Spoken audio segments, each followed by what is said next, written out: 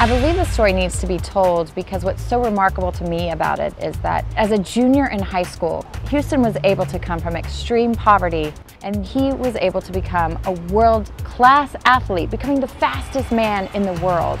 As a sportscaster, I know what it takes to become a pro athlete at any elite level, and to do it coming from his background, I find extremely fascinating. We've all heard of redemption story, but Houston did it twice, and the way that he did it is so interesting to watch because you're going to see another person come into his life and help him find the courage within himself. It's so multi-layered to be at that high elite level and to fall from that grace, and then to find himself lost and someone come around and help him come back